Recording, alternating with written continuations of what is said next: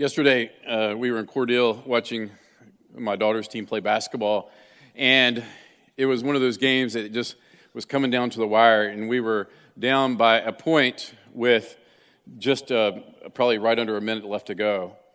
And the other team had the ball, and the girl had the ball under our basket, and she got disoriented, and she went up and scored a basket for our team, which actually ended up being, helped us win the game right there at the end. And, you felt bad for her, but at the same time, you realize, we've all been in that place where we just get disoriented. I related to my own story in high school playing basketball that I wasn't very good, as this illustration shows, but one time a guy on our team, Chad Hall, he brought down an offensive board, but I was disoriented, and I thought that it was a defensive rebound, so I ran down to the opposite end of the court and couldn't understand why no one was guarding me. And I began to scream at Chad to throw me the ball for an easy layup. And I remember it just stuck in my mind. He just held the ball and he looked at me. He's like, "You're on the wrong end of the court." And I took the walk of shame back to my end of the court. Being disoriented, we've been there, we've done that in various areas of our lives. And that's exactly what's happened with the churches of Galatia. They received the gospel by understanding that it was all about grace. It was all about Jesus.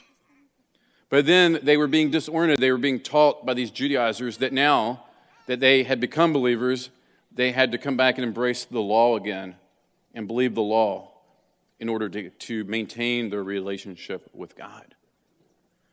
And so they started out right. My brother played golf in high school, and his senior year, I was back in West Virginia, and he said, "Let's go out and play some golf together." And I played like 3 times in my entire life. And so the first tee we were on there to drive, he drove, and it was okay. It wasn't great. And I hadn't played in years, and I got up, and I just got really lucky, and I just, straight down the fairway, beautiful drive, past his ball. And I kind of looked at him with pride, like, yeah, like that. And then he looked at me with this look, and it was that look that says, I guess it's an old golf adage, it's not how you drive, it's how you arrive. And it's true, because the whole rest of the day, it was like, out the fairway, in the rough, in the water, over and over and over again. And so I started out really, really strong, but starting out strong is not always the most important thing. It's, do you stick with it? Are you following the right path? And so the Galatians, they started out right, but it wasn't how they started out, is how did they arrive? And so as we look at Galatians chapter 3, we're going to look at verses 1 through 5 today. And my original intent was go through about verse 12, but we're not going to be able to do that because you don't want to be here for 2 hours today. But we're going to look at verse 1 through 5. And in this chapter 3, Paul's going to make some arguments for why they need to stick with the faith and not mix in these works for salvation. And so the first 5 verses, it's kind of a personal argument. He's saying, hey, think back about how you received Christ. And then in the subsequent weeks, we'll get into the rest of his argument, which is a biblical argument that he pulls out way back from Genesis 15, and looks at Abraham, looks at the Old Testament, makes an argument there as well. So in these verses, he's going to call their attention to what they experienced. And so we're in Galatians chapter 3, and we're verses 1 through 5. He says, "You foolish Galatians, who has bewitched you?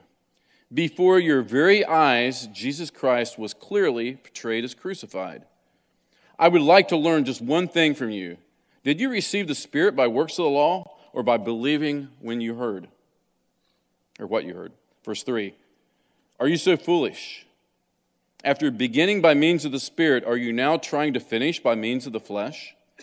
Have you experienced so much in vain, if it is really in vain?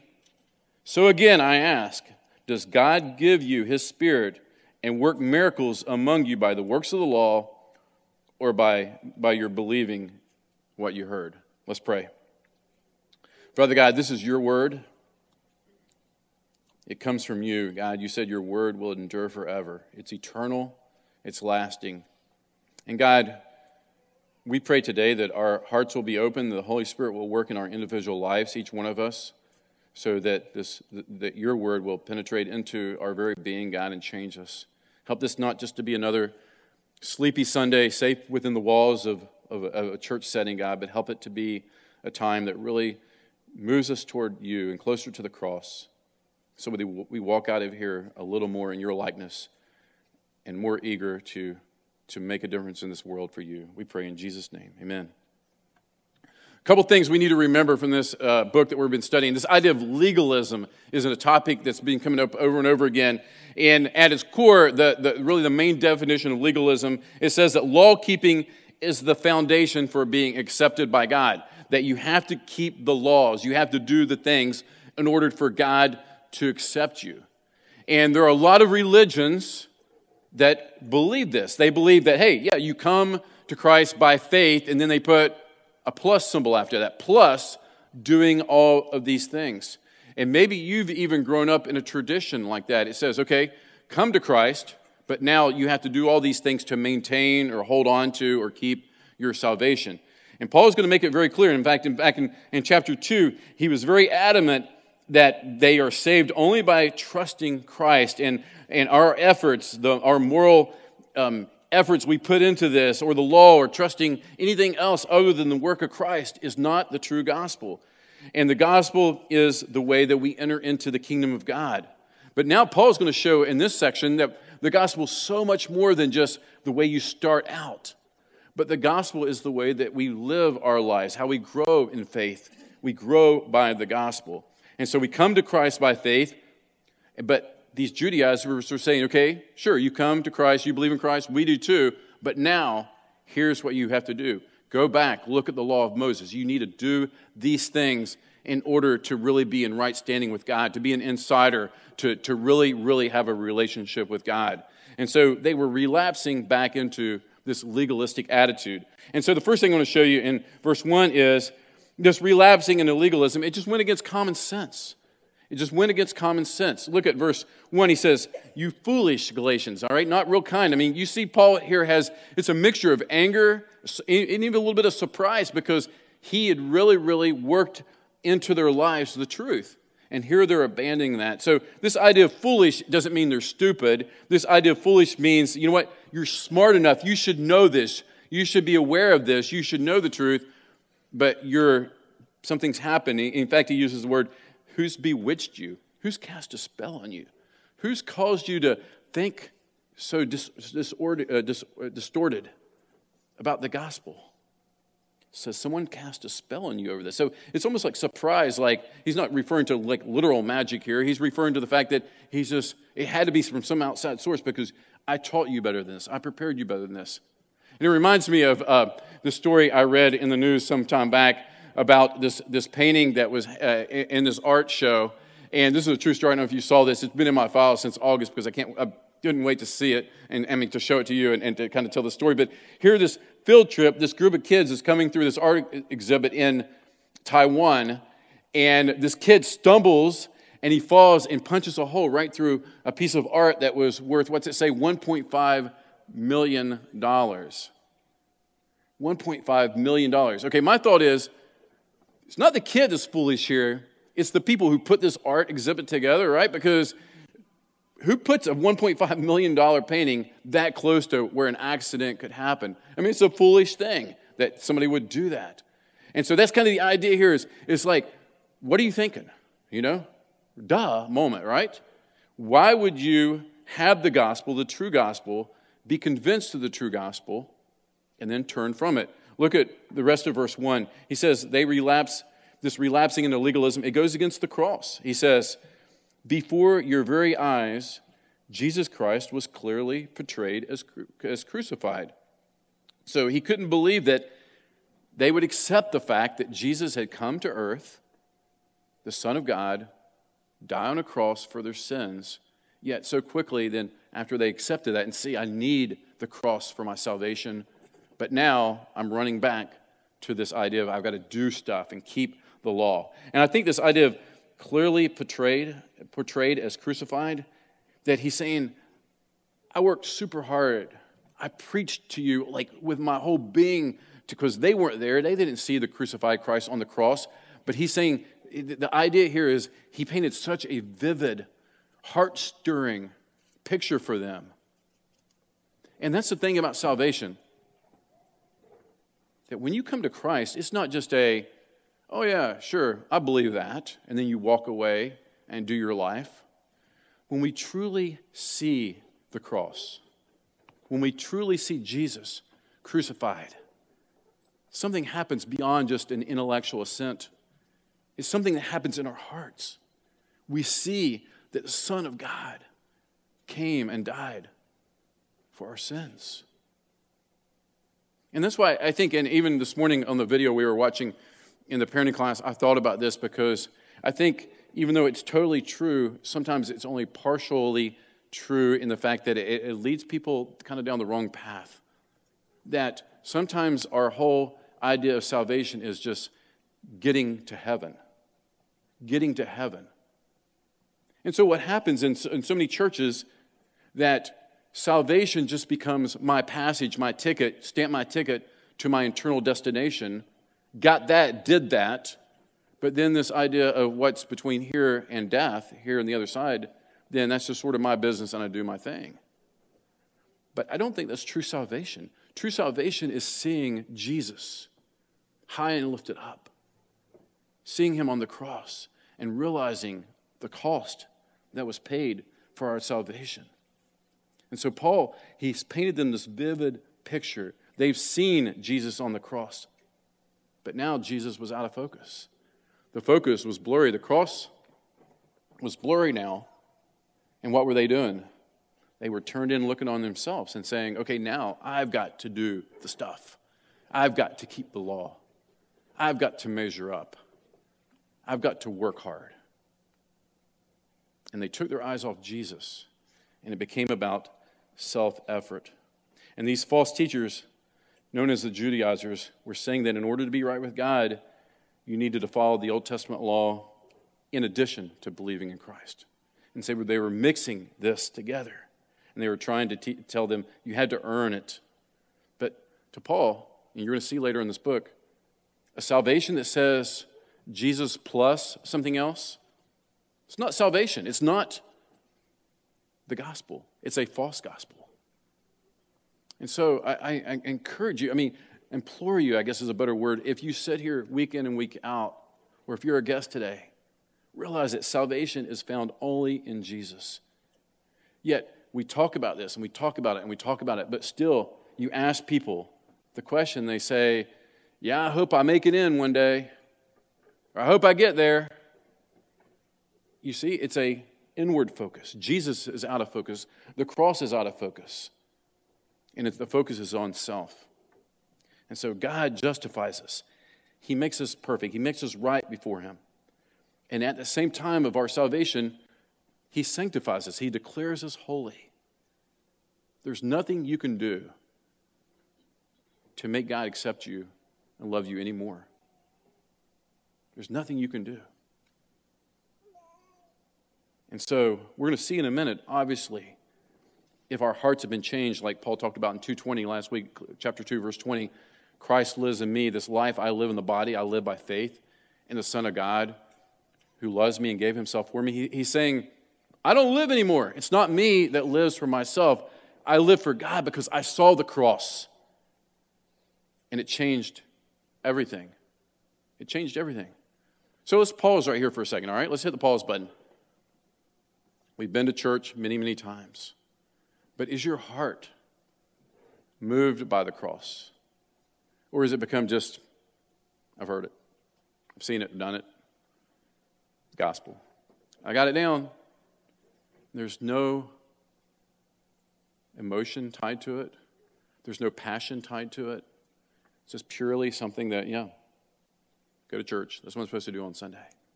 Should be a bad warning sign. We're going to see more of that in a minute. But look at the third thing that he points out. He says, relapsing into legalism goes against the work of the Spirit, the work of the Holy Spirit. Look at verse 2, and then let's look at verse 5, and then we'll come back and get 3 and 4. He said, I would like to learn just one thing from you. Did you receive the Spirit by the works of the law or by believing what you heard? So again I ask, does God give you his Spirit and work miracles among you by the works of the law or by believing what you heard? So he's asking questions over and over. He says, how did you receive the Holy Spirit? Did you receive the Holy Spirit by doing stuff? Or did you receive the Holy Spirit by just simply believing and putting your faith in Jesus? In fact, all believers, and some churches teach differently than this, and the Scripture is clear about this, that all believers, everyone who puts their faith in Jesus Christ, you receive the Holy Spirit. Romans 8:9, it says, if anyone does not have the Spirit of Christ, they do not belong to Christ. If you don't have the Holy Spirit, if you don't have the Spirit of Christ, you don't have salvation. You have not seen Christ on the cross, high and lifted up, and embraced that life for yourself. And so you receive the Holy Spirit by grace through faith in Christ, but then they turn around and they say, okay, now we see the Holy Spirit did all this in our lives, but now we're going to try to do it on our own. Verse 3 and 4, are you so foolish? He calls them fools again. After beginning by means of the Spirit, are you trying to finish by means of the flesh? Have you experienced so much in vain, if it was really in vain? What he's saying is God did some pretty miraculous, amazing things in your life when you believed and received the Holy Spirit. He says, was that all for nothing? He says, I know it wasn't. I know it wasn't in vain. And he says in verse 3, you're being foolish. After beginning by means of the Spirit, now you're trying to finish by means of the flesh. I think the picture that came to mind, you'll get a little insight on how my weird mind works here. You know, I thought about a family who's driving cross country in a nice car. They got a convertible, nice weather outside. They're driving cross country. And there's just the father sitting there, and he's just steering the car, and the car is doing the work to get them from Bainbridge out to Los Angeles. But what happens when you get to about Arizona, and you say, hey, let's try a new approach to this, all right? Let's get one of those cars like Fred Flintstone had, you know, where you get there and you run the car the rest of the way. That's the picture I get from this, that the Holy Spirit, the cross, Jesus, that's where they were going with. They were headed right. And then all of a sudden it's like, okay, now let's put the effort in. We got to do this. We got to do this ourselves. And they began to think that they had to exert the effort in order for God to accept them. So Paul says the way the Spirit entered your life should be the very same way the Spirit advances in your life. And so he calls them foolish again for not trusting in God for salvation, or for trusting God in salvation, now compromising on this gospel of grace and relying on their effort, their work. And he says, are you trying to finish by means of the flesh? Are you trying to finish by means of the flesh? What's he mean by that? Are you trying to finish by means of the flesh? Let's camp out here just for a second. We know that the flesh, if you should know, if you don't, the flesh, he's not talking about your skin on you, okay? What he's talking about, and most of us, when we think of flesh, that person's living by the flesh. I mean, we think Bourbon Street, or we think, this person who's living this bad, terrible life in the red light district. That's what we think of sometimes. But there's religious flesh, and that's what he's getting at. He's getting at this idea of self-determination, self-effort, self-reliance is what he's getting at. So he's saying, by means of the flesh, it's this idea that it's about me. And so throughout the New Testament, it talks to us as Christians that we have these two competing capacities within us. The old capacity to sin before Christ, called the flesh, and this new capacity now we have to resist sin and say no to sin and live a life that's godly and holy. And someone who doesn't know Christ, they don't have this competition. They don't have these competing natures within them because they don't have the capacity for godliness, because they only know a sin nature. So if you don't know Christ, you know what? You can do some good works, but your motivation ultimately is tainted by your own sinfulness, your own selfishness. So that's why Scripture is very clear that there's no good that can be done by someone who doesn't know Christ. And one who doesn't know Christ can't show the love of God because they don't know God. And so for the Christian, trying to finish by the flesh means that you ignore this supernatural thing that happens in our life that enabled us to then be able to serve God and to live in a way that's pleasing to God and to listen to God and obey His will. There's something supernatural that takes place there. And they moved from that supernatural to this eyes on myself, what I can do. Let me give you just a couple examples of ways that we do this, because I think it would be helpful for us to see how we practically do this. Let me tell you one. disinterest in prayer. Disinterest in prayer. Let me ask you this.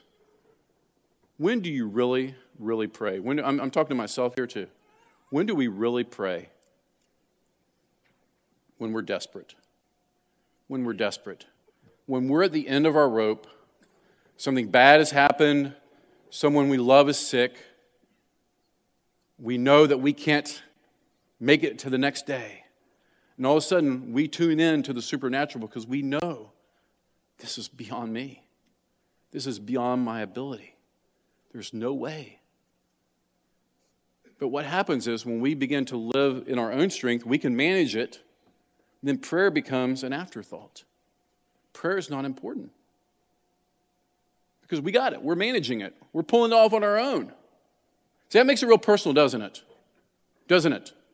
Because we all know how bad we are in our prayer lives. Because 99% of the time, we live this life through our effort. Jesus, yeah, I believe Jesus.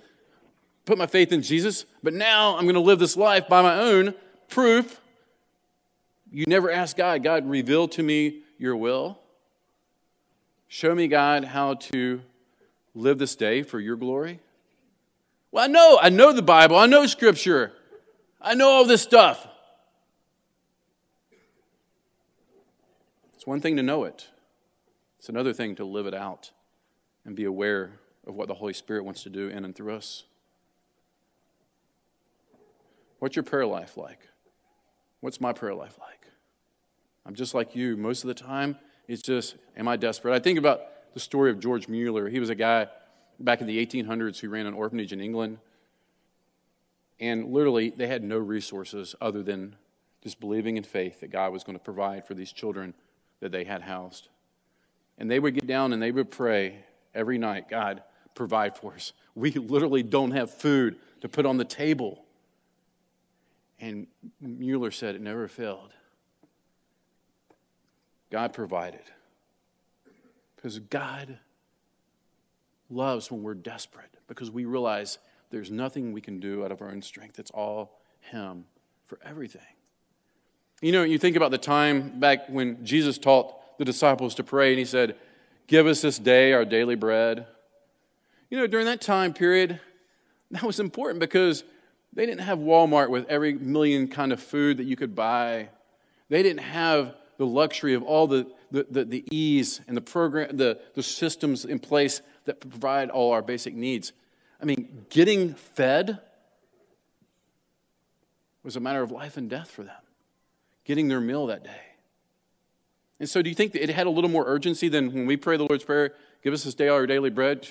So what's it going to be? Is it going to be this frozen meal, or do I make something fresh? I mean, we got so many choices. There's no dependency on God.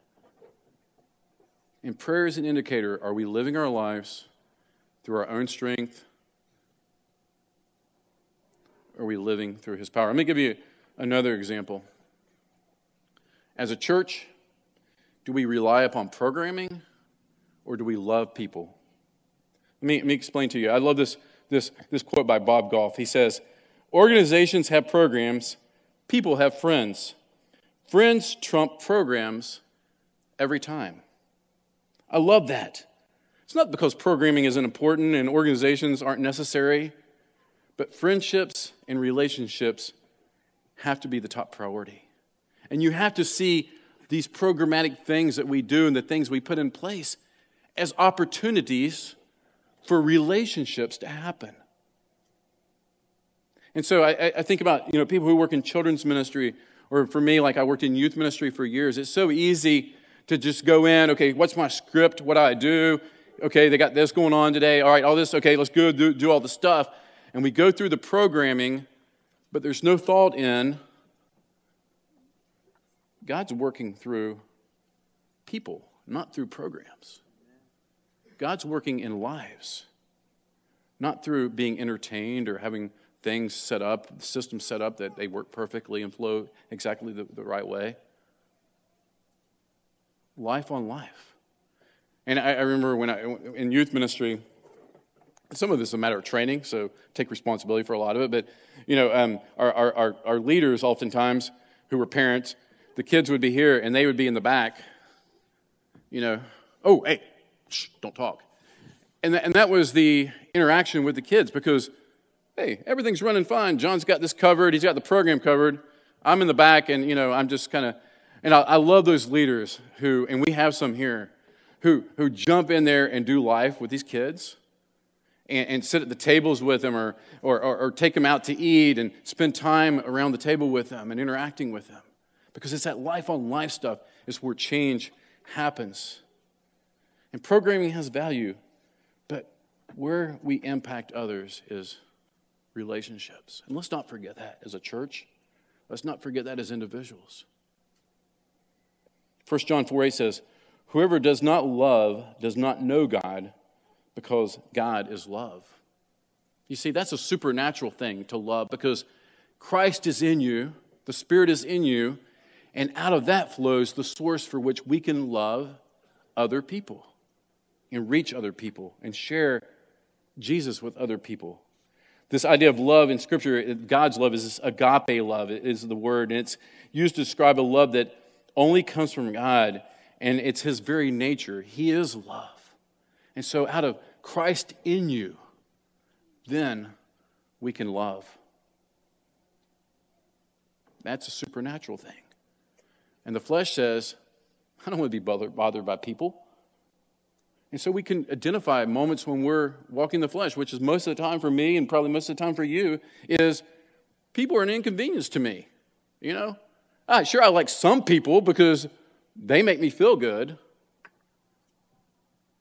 But I don't want to go my way to love people that are difficult to love or love my enemies. And that's what Jesus says, love your enemy. Because that doesn't come from the flesh. That's only a supernatural thing that happens when Christ lives in you. And that love flows out of us from our relationship with Him. Romans 5:5.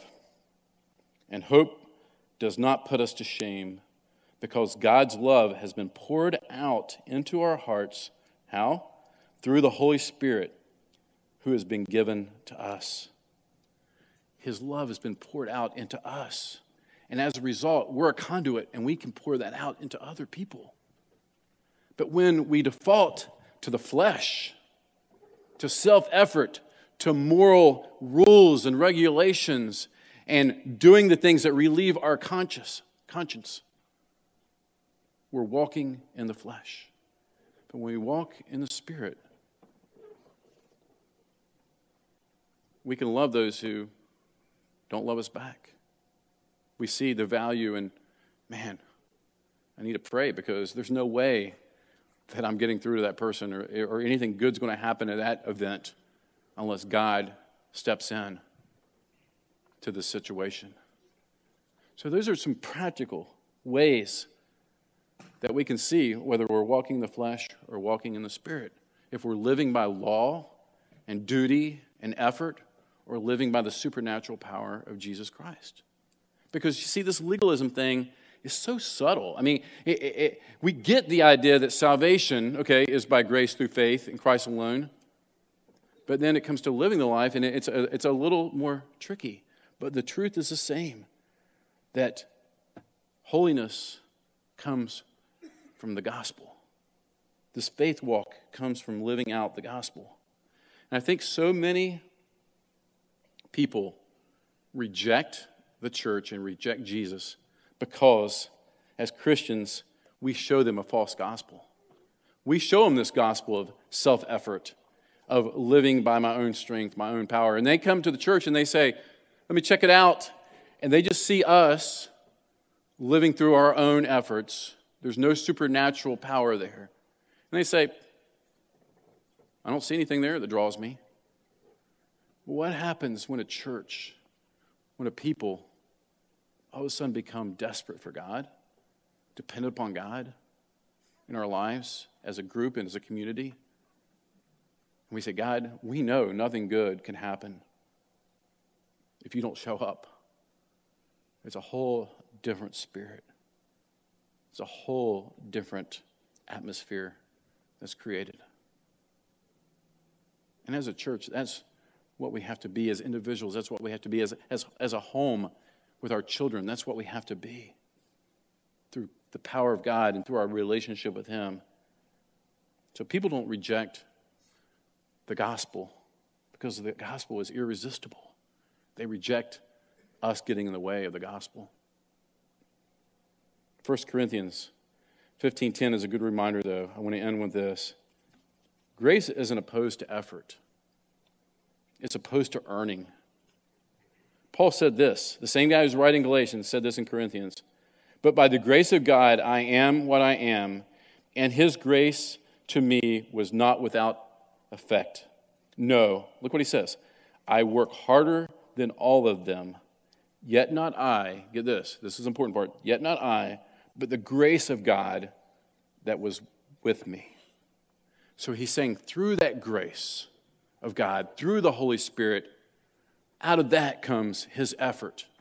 Out of that becomes his desire to live a holy life. What we call the theological term, progressive sanctification, becoming holy, becoming Christ-like in our practical daily lives. And so grace isn't saying, I'm checking out, I'm just, let go, let God do all the work. No, Paul says, through grace, I make an effort. I work harder than you all. So I'm going to give you some practical things to help us understand how to live by the Spirit and not by the flesh. First of all, acknowledge this often. Apart from Christ, I can't do anything. Apart from Jesus, I can't do anything of value. So you're going through your day, and you're at work, and you're interacting with coworkers, and there's people who are negative, and they're using God's name in vain. And instead of saying, I hate working here, you say, God, without you, I can do nothing. You acknowledge that, God, nothing, the kingdom can't come to this place if you don't show up, God. And in the flesh, no good thing comes out of John, and no good thing comes out of you.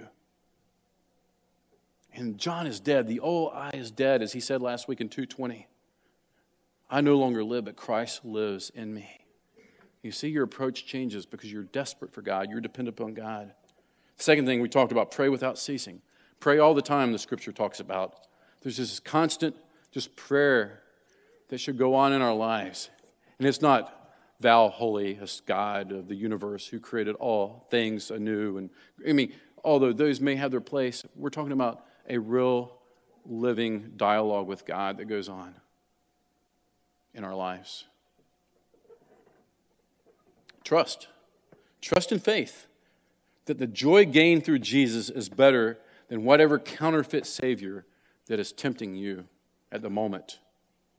Counterfeit Savior. What are you putting your hope in? What are you putting your trust in? That's not Jesus.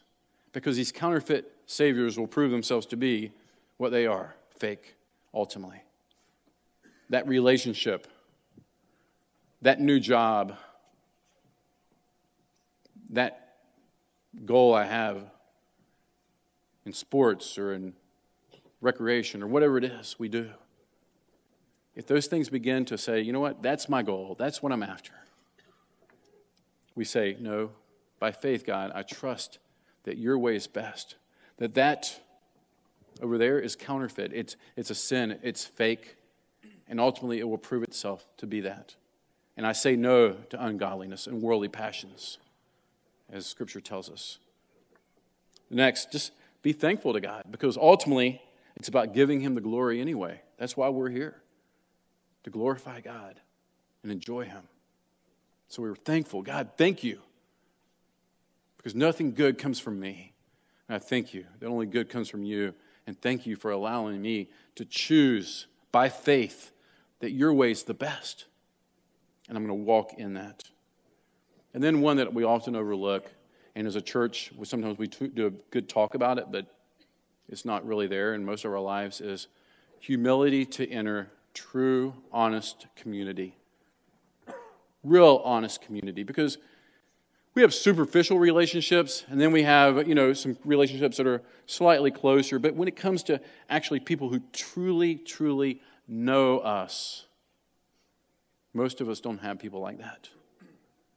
And I was reminded of the value of that this last week.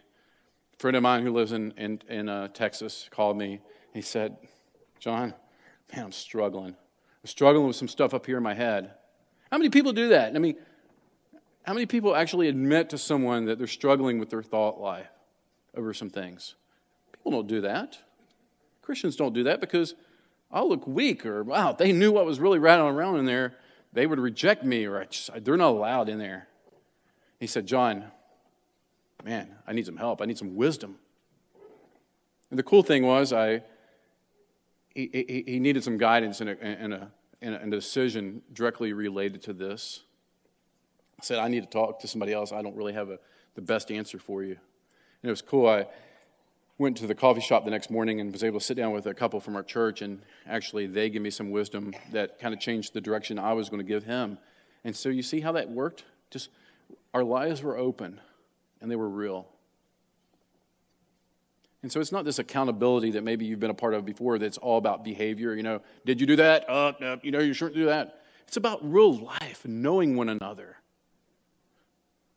Not just changing somebody's behavior, but the heart being changed because Jesus becomes Lord of more and more of our lives. Starts with being real and honest with ourselves. How strong is your desire for Christ-likeness?